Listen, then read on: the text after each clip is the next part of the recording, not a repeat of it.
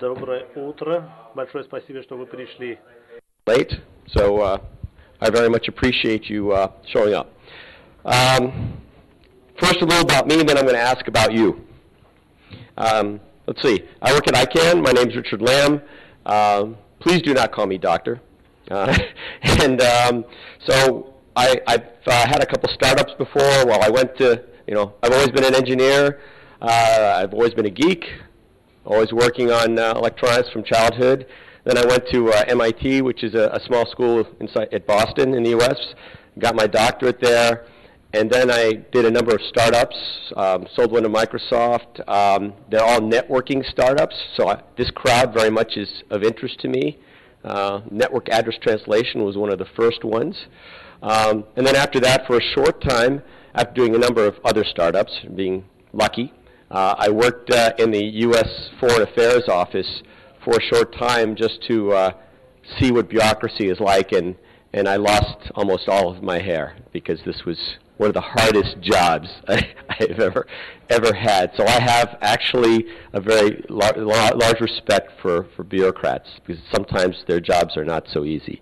Okay, so before I go on this, I'm looking at the audience. I want to know, raise your hand if you know what DNS is. Okay. Raise your hand if you know what DNSSEC is. Okay. And this is the last question. How many of you actually manage DNS or DNS system? Okay, good. All right. This I was going to use to determine how much in detail or how little in detail I would go into. And, of course, the resolver then remembers this response and sends this to everybody. And, of course, this is a problem. We type login page, we type in our password, and we have problems. You guys all know this. Why else am I excited about this? Well, there have been a number of examples where such attacks happened, and we could benefit from something like DNSSEC that would ensure that these kind of attacks would be avoided. DNS Changer was one of them. I know these are just kind of marketing slides. I'm not a marketing person. I really am an engineer. I code and see, okay? But sometimes it's useful to have these slides. These slides are all free. You could do whatever you want to with them. So, of course, you have your normal, website. So, you got your normal website like this. But with DNSSEC, you get some additional protections, and this is a good thing. So, again, feel free to take any of these slides and use them yourself. You do not even have to give me any credit. I don't care. All right. So, so the other things that have happened, of course, here's a list of various DNS hijacks that have happened. These are things just try to motivate, DNSSEC. All right. Business case, big change. Everyone knows DNSSEC is the biggest change in 20 years. There's been a fairly good deployment of it, but, not perfect. A number of governments have actually mandated is too strong a word, but have encouraged deployment of DNSSEC, particularly in some of their financial institutions. You saw a bank in Costa Rica there. They're actually pushing DNSSEC for banks. Brazil does this. Anyway, some more things where DNSSEC could help.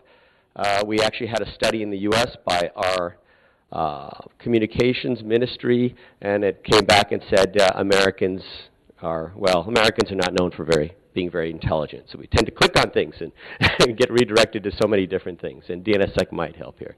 The U.S. government has a mandate to deploy DNSSEC within the government. Good pictures. DNSSEC is happening. Wonderful, wonderful, wonderful. I'm very happy that Armenia was one of the very early deployers of DNSSEC, at least the CCTLD. .am had DNSSEC deployed in February of 2011. Woohoo, great, all right? Currently, 1,300, over 1,500 TLDs have DNSSEC deployed. That's countries, new TLDs, etc. Of course, it's required for all new GTLDs, so that's going to be there for that. Root signed, again, a lot of good things. Some hosting providers have made it deployed by default. Google has it running on one of their resolvers that about 25% of the world uses. So it's really, really very good. I don't want to waste time, but that's a funny story. It's just 3 guys in Google, if you meet them, and they just decided one day, yeah, why don't we just put DNSSEC in there? But I'm very happy for that. But as far as it's being useful, we're kind of limited. Only 3% of domain names, like google.com, is not DNSSEC signed. Okay? So only 3% of those names have DNSSEC. So we still have a problem. Why? All right. So what's the problem? This is what people tell me. We're busy. We have other things going on in the IT department for big companies. There are other things we need to do. So let's not worry about this. The other thing is certain load sharing, content distribution networks use tricks in the DNS to perform their functions. Nothing wrong with it, but breaks DNSSEC. So if it's not successful, and it's not deployed everywhere, and we're only at 3%, why do we care in this room, okay? Most of us would say, forget it, right? 3%, I'll wait till it gets to be a bigger deal. Well, there are multiple reasons, okay? It's being deployed at a pretty solid rate at the infrastructure, so it's something that will eventually be deployed. But from my perspective, I told you that I'm a startup guy. I smell opportunity, all right? When something is not popular, not everywhere, but there's this kind of undercurrent of growth, this is the time to actually think of ways to use DNSSEC. And what I would do is file patents on new ideas, and make some money, So anyway, and this was something that Vint Cerf, our father of the internet, also noticed. When we signed the root in 2010, we generated a key. Big ceremony, whatever. Vint Cerf said, yeah, more has happened today than we think, all right? Because for people like me and other engineers, DNSSEC is not just about signing and protecting DNS. It's about all these other functions that we can do with DNSSEC. Now we have a secure global method database to distribute information. This is why techies like me are happy about this, not just because it protects the DNS. You can read that. Many different things that it can be applied to. Yeah, good line. Okay, so now to the part of my talk why you were here. This is a group of network operators. You want to know, okay, how do I make this stuff work? How do I do it correctly? So now we switch into the techie part of the talk. How do I assign a zone? So you have DNS already. Most of you understand DNS or actually are DNS operators. How do you assign a zone? Well, this is the only difference between DNS and DNSSEC. Many of you know this. You have the record, and then with DNSSEC you have a signature, additional cryptographic information. This is typically what we see CCTLDs and many TLDs do. It's called bump in the wire. All you do is you preserve your existing infrastructure and you add a box in between and you slowly roll this out. Okay, you don't just turn it on day one, slowly roll it out. The other way to do this, and I get this all the time, DNSSEC is too complicated, I don't want to do it. Let someone else do it. Okay, that's fine. This is a perfectly reasonable, I would like to see everyone do this themselves because I think you learn something by going through this exercise. But maybe you don't have the resources. This is fine. Use a third party. But how you do it is all really a matter of risk and trust. Yesterday there was a wonderful risk analysis presentation by Alex Smirnoff, and he was dead on many of his points. This is not that hard. It's just a matter of following a certain process. So what are the goals of an implementation, a good DNSSEC implementation? It's got to work. People got to trust it because now you have keys. Now you have keys. So this is something now that a bank might trust, not just engineers, but someone on the outside, not geeks. All right, and that it doesn't cost too much money. I mean, so These are all things that I'm sure you guys realize, yet I see over and over again when DNSSEC implementations where they've made it too complicated. You want to keep this as simple as possible. And the other lesson learned is monitoring. You know, now we have time. So the signatures can expire, things can fail. So this is very important that we actually have the concept of time being monitored. And it doesn't matter how many times I say this. Hopefully there's no one here from Kazakhstan. But every year on December 31st, Kazakhstan's signatures expire. Why would you make a signature expire on the 31st? That's New Year's Eve. No one's going to be around. Make it expire in February. Anyway, common sense things, right? Okay, but every year. Same with Myanmar. I don't see anybody from there. So anyway, so there's people, so checklists and documentations. We hate this kind of thing, but these are the things we really need to make DNSSEC work. And at this point, you might say, this is too hard. I don't want to do DNSSEC. That's fine. Don't do this unless you're ready. If you're not ready to take on this stuff, it's better not to deploy DNSSEC. My employer will fire me for saying that too much, but it's true, right? If you're not ready, this can cause you more problems. All right, cost effectiveness. Risk assessments. These are terms that at least myself as an engineer, except for Alex yesterday, his presentation, he understands this world very well, but most of us engineers go, risk assessments, this is lawyer stuff, all right? But it's really not that hard. Skip that slide. Okay, what are your risks? Is it your reputation? Is it something to work with your competition? You want to make sure you have an implementation that is better than the others and it does not fail. Could be that. Could be a contract. If you're doing something for, say, a government agency or something, you're required to maintain things and you lose the contract. Legal, financial, lawsuits, things like this. These actually can all be handled very well with one document. And I'm going to give you that document. And you can download this document. And you can, unfortunately, some countries, some CCTLDs, simply copy the document, which was originally in Swedish, and replace the entries and put in their, I won't say who, but put in their, their entry all through the document. And so it still has the Swedish translation errors in it. So don't do that. But this is what people do with DNSSEC now. So, all right. The biggest vulnerability here for DNSSEC that I see is false expectations. This means you don't want the public or your users to think somehow, now that you have DNSSEC, I'm going to get no viruses, I'm going to get no malware, I'm perfectly safe, I am cyber secure. That's bull, right? That's impossible.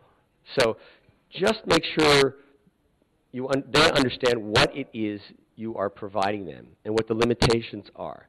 Again, this will be in the document that I will show here. It's called a DPS. Other things, key compromise. Turns out key compromise is very rare. We had a professional risk analysis firm do all this analysis for us for the root, because of course we had to. And we're talking 0.1%, probability of key compromise. It still can happen, and you still must protect against it, but it's much lower. More likely to happen is the data. You have this, your existing infrastructure, DNS infrastructure. You can build the biggest security you can with the fanciest keys and armed guards, but if you don't protect the information that you're trying to protect, it's garbage in, garbage out, which is what a lot of times people say.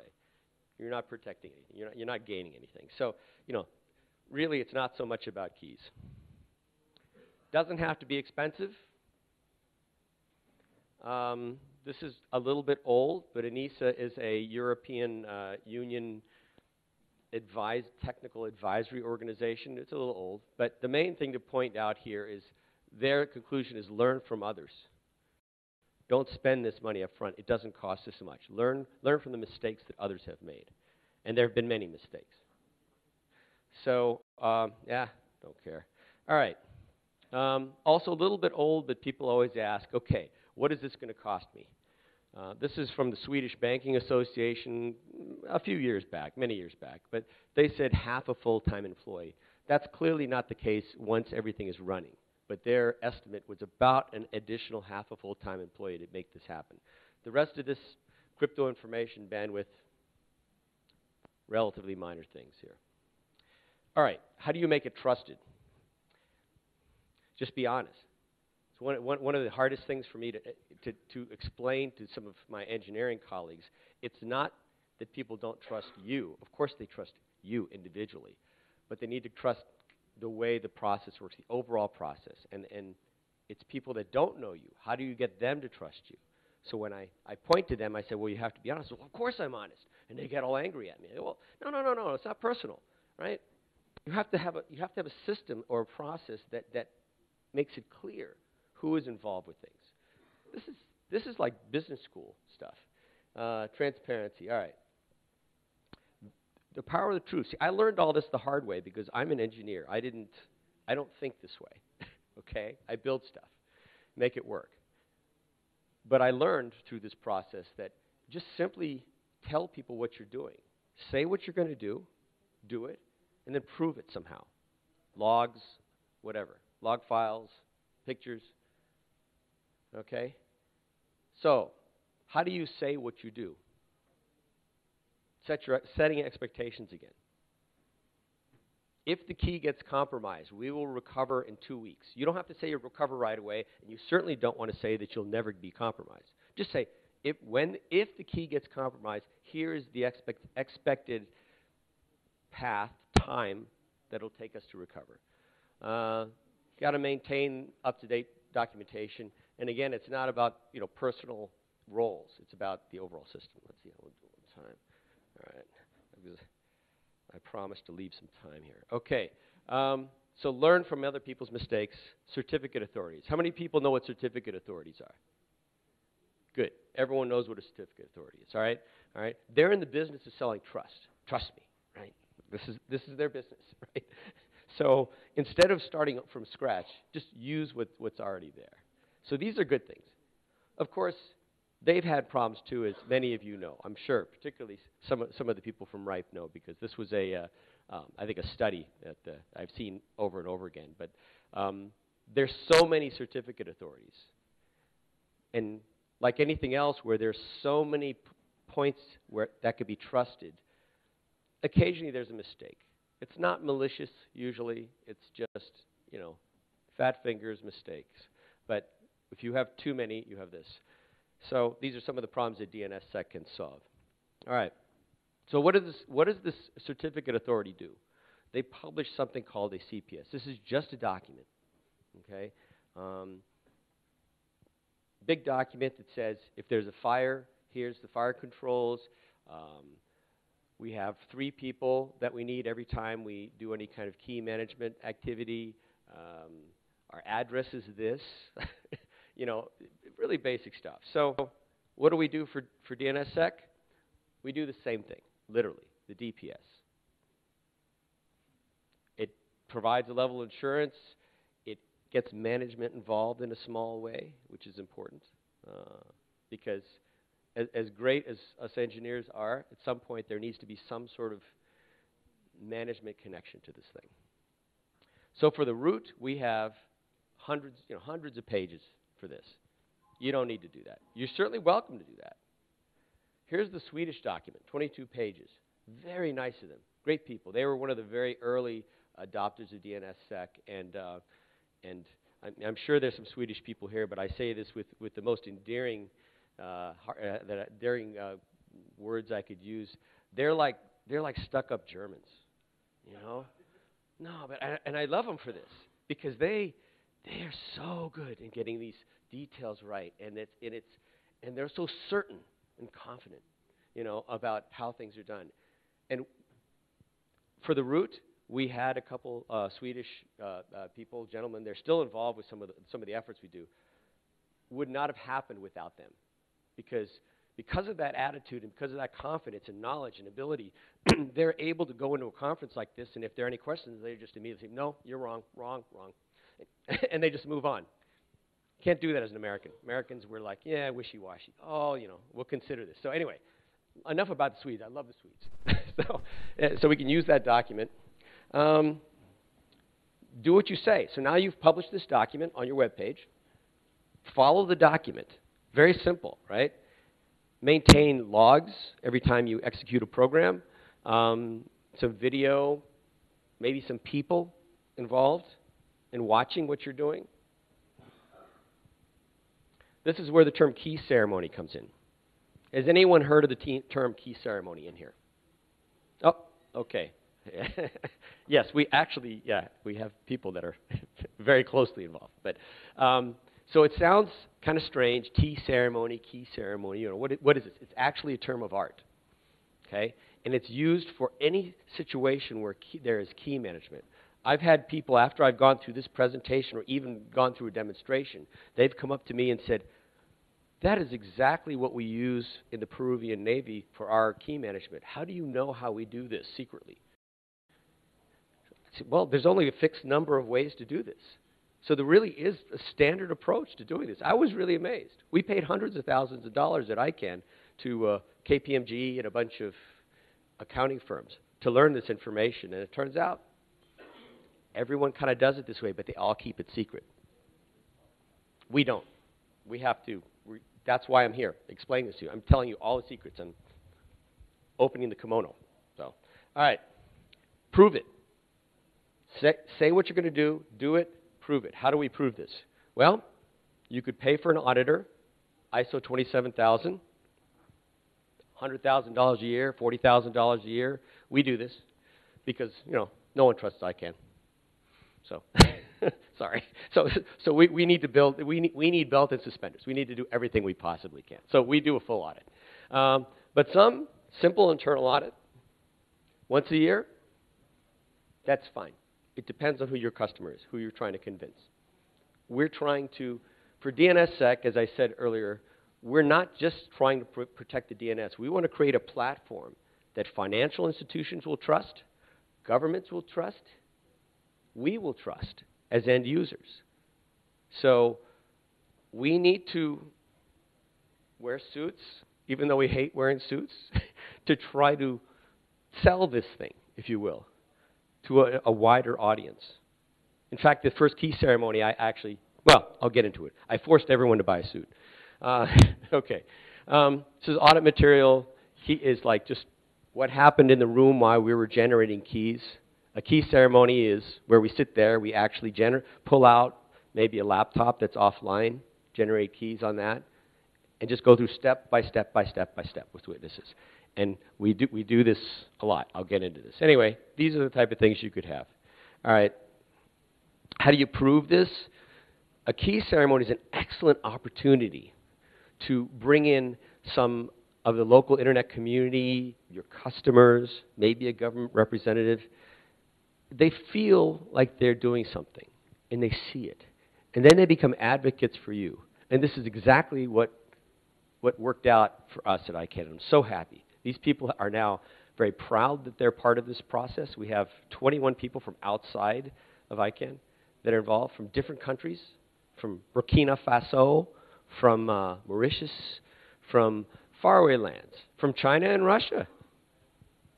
Right? Great, And so they are now part of the process. It's also a great way to get management involved. Management loves to feel like they have something, right? So here, now they're part of this. Maybe they have the combination to the safe. Wonderful. Works good. I know there's management in this room, and it's probably going to come back and bite me, but all right. All right, be responsible. Executive level involvement, that's what I said. It's a very good thing to have them involved in this, and in some ways they must be. And a combination to a safe, anybody can handle that. They won't screw that up. All right, security. This also, I think, I can thank Alex Smirnoff again. He said this too. Machinery is easy, people are hard. So you have a checkpoint here because we both agree. This is the problem. All right. Security, breaks down in multiple things. Physical security, environmental, blah, blah, blah, blah, blah. Usual stuff, okay? All right. Got to move this along here. So these are standard things you get with your data center, so you really don't have to worry about them. But they will go in your do what you say document. What's that? So there's the concept of tiers. I don't know if you guys are familiar with that. I know you all work in data centers, but there's a concept of tiers in security. And a tier is each successively difficult a place to get in. So we are probably a few tiers here. The front door of the hotel is tier 1. That's tier 2. So we have 2 tiers of security. If there's a safe, that's tier 3. Okay? Each one of these walls doesn't have to be created, ridiculously strong, but just for fun, I like showing this because I learned how to make secure walls by getting a document that the NSA publishes. DCID 6. I have no idea how to build this when I was working at ICANN. All right? This is all new stuff for me. What do? Do I make the walls ridiculous? Do I get guys with guns? What do I do?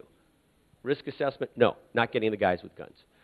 Anyway, it was funny to find this document on the net. It says, this is how you make what's called a SCIF, Secure Compartmental Information Facility, standard U.S. government secure facility for discussing top secret documents. Anyway, all it is the same wall. I don't know if you call this wall board with a little bit of stretched metal in the middle. This is like a cheap picnic table. And more wall board. That's it.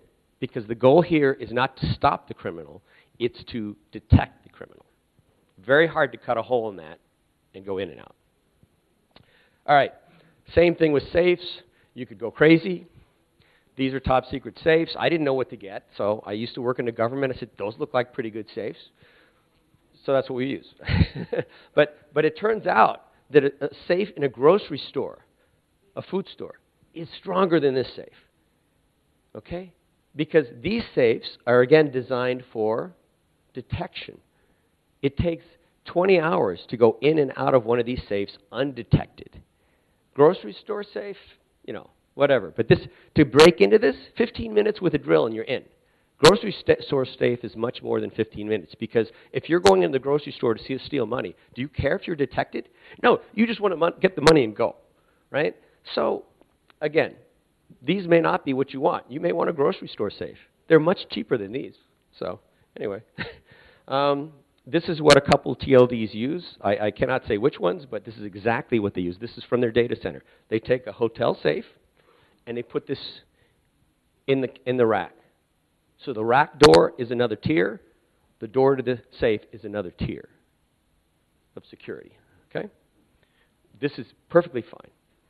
Tamper-evident bags. Okay. All right. Sorry. All right. So this is one of the things I hope you all take away from this, at minimum, right? Tamper-evident bags, I'm going to talk while I do this. Tamper-evident bags are one of the cheapest forms of security. Let's say that you're like most of us and you simply generate keys on a flash drive. You could put them in this tamper-evident bag, and you have just now created another tier of security. These are actually very well made. I'm going to pass them around right now.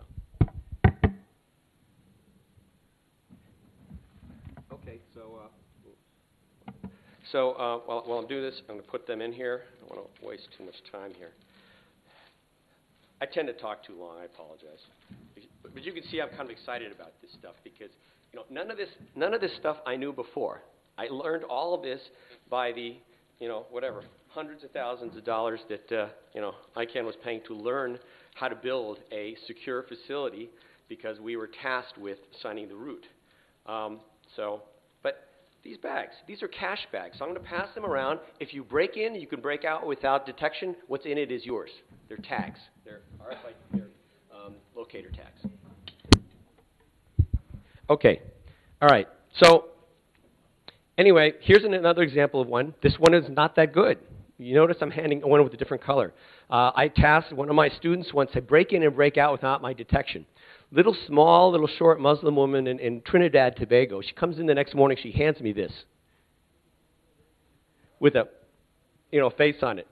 La, la, la. She broke in. She was able to get in. So nothing is perfect, but this still is, I just wanted to show you that because that was really cute. All right. Access control.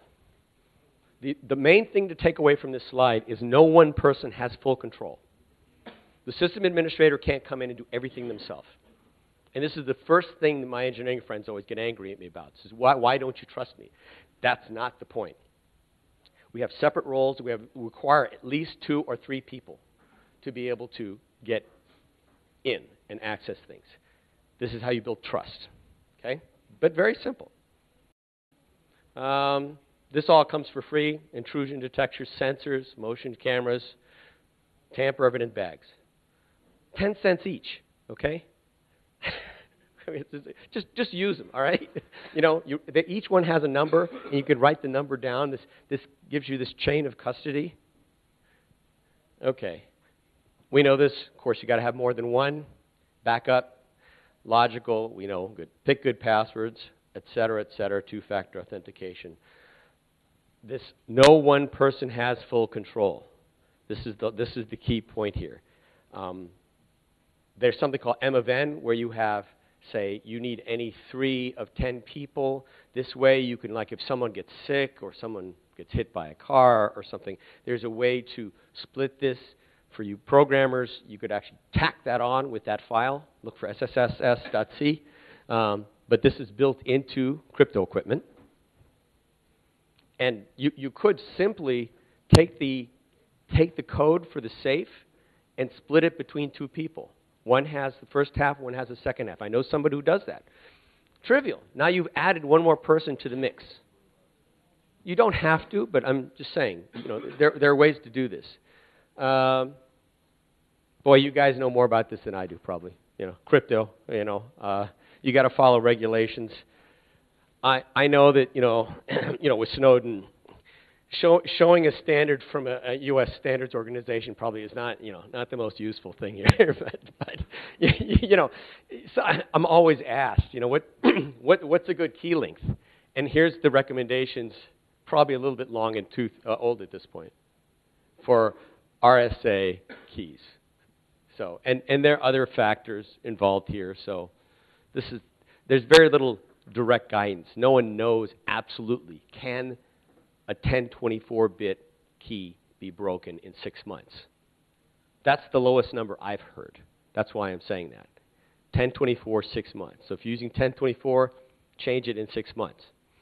But it's just based on anecdotal evidence and various stories. So, okay, you got to follow local regulations. GHOST is, I know, protocol, Russian protocol. Fine, you got to do whatever you have to do. We can skip this. There's some specifics in DNSSEC that require that you can use to make it harder for someone to see what you have. Okay, hardware. Hardware. This is where people always end up spending too much time and too much money. Says, I want something with 2 keys, you know, like a missile silo, right? You can get stuff like that, but you really don't need stuff like that, right? But who are your stakeholders? Who are you selling this to? You know, we have iris scanners and pretty interesting looking, you know, access control systems. If you ask me point blank, are they absolutely necessary? No, not really. Some of that, they work. They're not insecure, but some of that is a little bit of theater because our stakeholders are everybody. So we need to, you know, do something. So who are your stakeholders? If your stakeholders are just your enterprise, you know, maybe you don't have to do this much. So, but you have to ask this question because crypto software can cost a lot. Good random number generator. I see that there's a number of pretty technical people here. So we all know how important this is. We all know how many times this has been the weak point, the Achilles heel for a system. Good common standards are always good, and of course, you got to be able to back up your keys. So, all right, here we go. So this is, you know, again, these are U.S. standards because there are very few other standards out there. FIPS level 4, FIPS level 3. These standards are about to be changed into some ISO standards. So, you know, that should make you and your organizations happy that you do not have to rely on an American standard for these things. There'll be an international standard based on these things soon. Basically, level 3, detects if someone has broken in to try to get your keys. These are devices. Okay? Level 4, the keys self-destruct. No smoke, no fire, which is really unfortunate. Only got one back. Someone must have broken the other one. All right. Anyway, so, yeah, tampered? Is it tampered? So level 4, it self-destructs, but there's no fire or anything, which is, unfortunate. So it's not very interesting. But some countries, like Brazil, have their own certifications. So that's a common standard. You want to make sure the HSM follows PKCS 11. Here are your various options. Smart cards. This is what I've been recommending so many people to use. Smart cards. In DNSSEC, there are 2 keys. There's one key that is published and you have to exchange, called the KSK. This is your root key for your particular zone. It's the base key. All right? That might be something you would put in a smart card. That's your HSM. $20. Fine. Big deal. All right? The Japanese do this. Okay? This is perfectly good. And the smart card HSM is German. Feischen is Chinese. Ventra is Finnish. Anyway, so they're from different countries if you so desire. There are other things you can use as well. You can have the smart cards in the form of a USB token as well. They're a little more. Okay. Random number generators. We've all heard the problems with random number generators. This is one of the best random number generators. But no one does this anymore. I forgot the gentleman's name, but someone just put back in the 80s or something, just put a camera pointing to this thing and, it's random. It's really random. But you can go crazy. $10,000 will buy you a quantum mechanical laser random number generator. But sometimes it's built into CPU chips, but I've heard there's some suspicions about that, so whatever. And there's some standards as well if you care to follow standards. Sometimes standards are necessary in order to convince your boss or your employer that you've done things correctly. Okay, so here's a FIPS level 4. This is what we use for the root. Very sensitive, $20,000. If you hit it too hard, it resets, and it's $6,000 to repair. I've done it. I've done it a couple times. One time the airport people did it. What's this? It's a computer. Make it go on. I don't understand. Make it go through the machine. So if it goes in the machine, it goes boom, boom, boom, boom, boom. Comes out, it's broken. It's not very happy. But there are other things. Level 3, you'll see these boards. This is what they use for .com. .com is 100 million domain names. Okay, so they're using that. Okay. Oops. Oh. Okay. So this is various implementations. We have that iris scanner for the root for ICANN, and you can it's like I said, it works, but it's not that different from a keypad device. And these are some others from .com. This is China. One of the things hopefully you're noticing is people are sharing this. This used to be very secretive information. How a certificate authority manages its keys. It's very, Anyway, people are sharing this, and hopefully, you will too. Now I'm just showing examples at the root. This is various tiers, the way we do it. Here's what it really looks like. People come in here, go in here, another tier, and then you see the safes in the middle. And the red circles are the different people that are in charge of each thing. I said one person has the safe code, one person has the PIN code for the cards, one person has access to the room, all different people. Here's what we really do have at the root. Yep. We're very transparent. That's LAX right there. X marks the spot. We tell you exactly where we are. Go ahead. Shoot it. We have another facility on the East Coast. This is 25 miles outside of Washington, D.C. It's right outside the nuclear blast zone. That's not why we chose it. We chose it because there were various other really secure things there. So we thought, why not? We're in good company. Anyway, this is first root signing thing. I just need to show that. You have one of your very own here as one of the people that represents Russia in this this exercise. Dima is right there. So he regularly He's one of the dedicated ones, regularly helps us go through this process. We cannot perform this function without 3 of 7 of these people for anything. So ICANN does not have the power by itself to do anything. So the only way I could perceive that, this could be trusted globally. Anyway, we have many others. There's Vince Cerf. This guy's name is Dan Kaminsky. He's the one that made this all happen. There was an awful lot of politics in trying to get this to happen. No one wanted to follow through or take the responsibility for generating a key at the root. But Dan Kaminsky used the newspapers and made everyone very nervous, and politicians hate newspapers.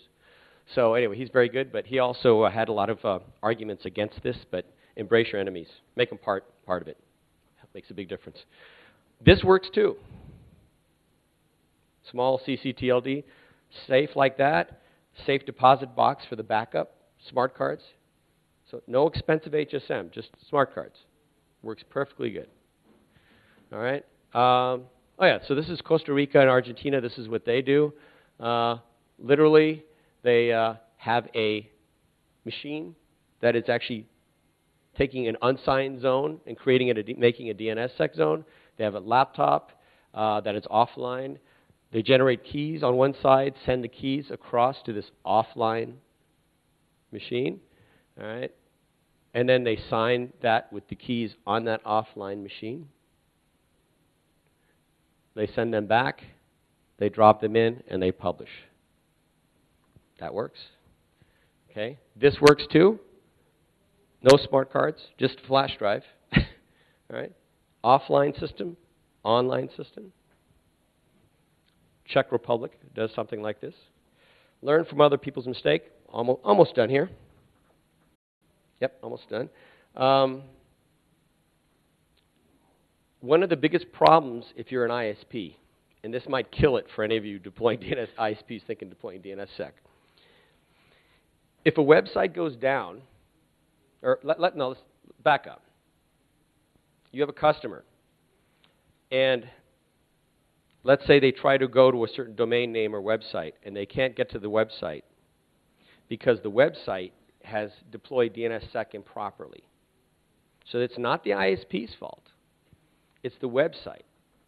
But the ISP actually does the validation, checks the keys, the KSK and the ZSK, checks the keys involved in this process. So the phone, whose phone rings? The ISP's phone rings, right? Because the customer doesn't know about DNSSEC. He doesn't care, right? He just can't get to this. Anyway, to cut to the chase. The worst case here was in the U.S. a couple years ago, NASA, our space agency. It's a government agency. Okay, so the government kept screwing up deploying DNSSEC. They could not get this right, okay? Even .mil, which is managed by the CIA, okay? They screwed that up. Anyway, whatever. So they let it expire. So then everyone in the press thought it's a conspiracy between this ISP and NASA. The ISP's trying to block NASA, right? No. They just screwed up, all right? Anyway, so this is something to note. Remember, if you're an ISP, there are solutions, something called a negative trust anchor, which can temporarily say, do not check the DNSSEC for this. That says I'm very close to done here. All right, so signing operations, learn from experience, vacations. .uk, their biggest problem early on was that one of their signatures, one of their systems started to fail on a Friday afternoon. The engineers look at their watch, go, well, it's 5 o'clock. I'll do this on Monday. I'll fix it on Monday. Well, that engineer no longer works there. but the thing was, you have to look at what is the longest time that you could have something valid. DNSSEC has what are called digital signatures that have time limits on them, right? How long should this time limit be? If you make it infinitely long, that means it gives an attacker infinite time to try to break the signature. If you make it too short, the guy might go off on the weekend on vacation or something. So what I am seeing is that the average time for signatures is 1 to 2 weeks, which is about the length of the vacation time for someone in the U.S. These are lessons learned. Monitor because time matters, .fr. France had problems with their signature is expiring. So this was one of the issues they had. So you need somebody to monitor your signature. Very easy to do. You could write this in a little script. You could have someone else do this monitoring for you and look at your zone. Very important. That's the second thing we learned. Third thing we learned, mistakes are going to happen. This is the advantage that we're so early in the DNSSEC deployment. It's okay to make some mistakes, but be public about this. If the instinct is to hide, people don't know what else you're hiding. This is a standard business case, actually. There was a company called Johnson & Johnson in the U.S. that, anyway, this was a great business MBA case study, because if you're honest about it, sure, you'll take a hit, but then people will trust you in the long run. .fr did this, .uk did this, so did everyone else. Everyone has been very direct about, yes, we screwed up, and here's what we're doing about it. Just some formal recommendations if you want. These slides will be downloadable. This is from our friendly Swedes. Okay, that doesn't have to be expensive. Basic things they all must have. Setting expectations, documented procedures, good random number generator. There's a demo. Let's skip all these. Here's an example of something. Oh no, this is a long. This goes through the whole process of a DNSSEC lookup. Again, if you want to take the slide, take it, and you'll lose less hair. So things can be very simple. If you actually were going to write this script, they can be really simple. I said time matters, and you need to keep things signed. Very simple. You could just simply write a script like this that said, if I only have 5 more days before signature expires, update the signature. Okay? Done. If you want to change keys, it's just as easy. Generate a new key, publish it for a while so people can see it. Once everyone's seen it, start using the new key instead of the old key to sign with things. Wait till everyone sees it. Get rid of the old key. That's all that does. All right. So I think that's it. So Alexandra is now going to cover, for the first time, what after the root was signed, we're going to change the key. So I'm going to let her talk about that, because it's for us a very big deal, and we're very nervous about it, and we want you to know about it. Full transparency. But before she does that, any questions? Nope. I would like to ask the following. Whatever you are talking about, there is a human factor, and I want to know the following. Is it possible to write those algorithms when some DNS system is reformed? That is a system that will automatically generate certain keys. I look at what you are saying, but this system DNSSEC is vulnerable. Still, it's vulnerable. What would you tell about this?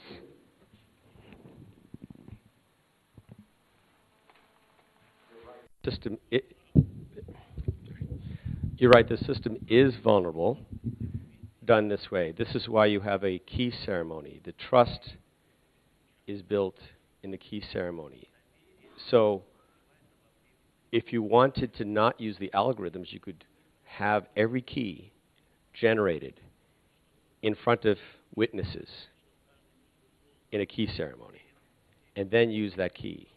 Because you could trust that key, because that key is generated publicly, visibly.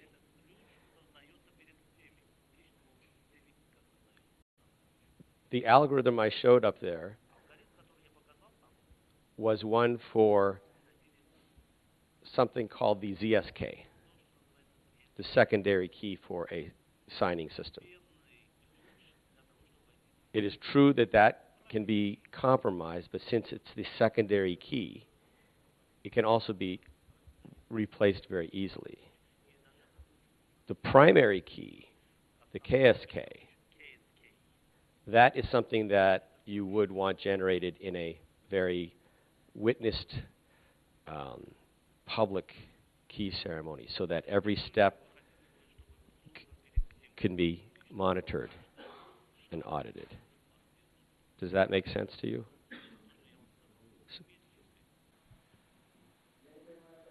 I don't know the idea of the keys. The study shows it can be publicly checked. The DNSSEC, in a given case, it's the successive step in the approach to increase the level of trust, whatever is happening in the internet. Consequently, the publicity in the described procedures increases the trust. When you are listening to this presentation, and if your government says that Americans are doing something with the internet, so on and so forth, no. These procedures are open, and we, as citizens, can check it, and you, the official people, you are lying to us, to put it roughly. Accordingly, the same procedures are done. Someone, Radomir AM, on the global level, they do procedures. Mr. Lam is managing them. You in your country, there are people that you can get in touch with the same way you can learn from them. The global trust is set up in the following. Whatever they are doing here, someone is repeating it here is in Armenia. Internet users can trust whatever you get. Do you think that we should sign every zone on the internet, or only zone for level 3, level 4, or what is the deep? Well, yeah, how deep? I think it depends on the application. I very much believe in need. If there's no need, as much as one of ICANN's goal is to deploy DNSSEC. If there's no need, no. So I think at least to the second level, it would be very useful to have DNSSEC. But I envision many applications, as I pointed out in the beginning, that are purely machine to machine. So very specific applications where one IoT device, Internet of Things device, talks to another Internet of Things device. That could be many levels deep, right? Then DNSSEC becomes valuable. Thank you. Thank you. You're going to speak in Yes. Russian? Well, no, I do it in English. But Thank you. talking about the needs, one of the great advantages of having your SONA signed is that you actually can use it in applications. And one good example is that enables other security technology to work. The good example is Dane, I always get things. It's so successful that actually the Dutch government now actually requires this for securing email and other stuff as well. They just put it out last week. They don't require it, but if you don't want to use it, you have to tell why you don't want to use it. That's the rule in how these things are. But that's one of the good things of DNSSEC is that enables these type of technology. In Germany, the same thing is happening as well. So that's a good reason to do that. Thank you, Jaap. Jaap is very right, and that as I was trying to point out in the beginning was why I'm so excited about this. This is a chance for us to have true end-to-end security from anyone to anyone, and that is the holy grail for me. Good deal of misunderstanding of DNSSEC is that we do not till the end understand the practical application of these stuff and the practical application of these technologies. Why do we all need this? Richard described in a very nice manner the trust system. Richard gave the basics that we can really rely on, and that Richard has really described the technology with the help of which DNSSEC is formed. Now, in the mindset of the people, there should be a question: why do we need this? I'd say, well, there are some things that must be applied up to email. The question is, on which level do we have to apply this? And how low do we have to go? Because seemingly we use closed channels on the network level, and we understand why is it necessary, and this is also end-to-end. DNS is a special door, a special entry into the future of internet. We underestimate all these technologies, guys. And whatever we can settle with the help of data center, we can always settle this on the level of certain network stuff.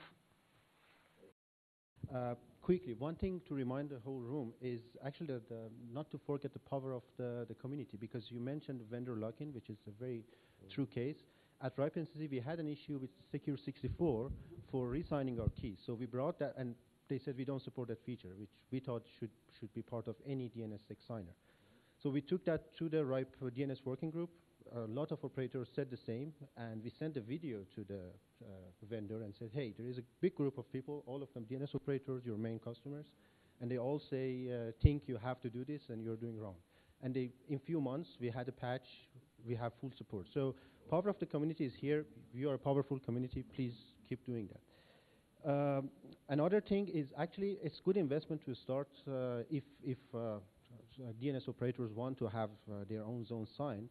And nowadays with RPKI, we basically have very similar models. So if you invest in a system to have your keys stored and everything, please, you can also use that to run RPKI properly for your number resources. But in fact, also, if I may, once you've developed the RPKI, the DNSSEC thing, you can also become your own certificate authority.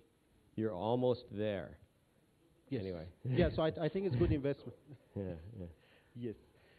One project in the HSMs which I think is good to mention is Cryptech, which, very open, an attempt to get to a very open and transparent hardware HSM.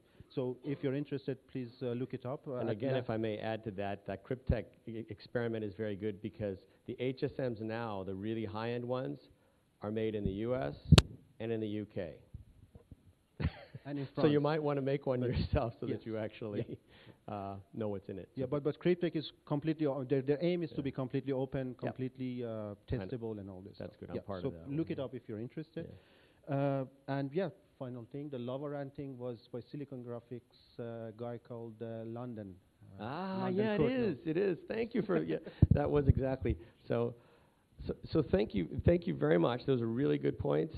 So now that I've convinced you how important this is and that the root has this key, that's about to change. I think. Okay, thank you very much.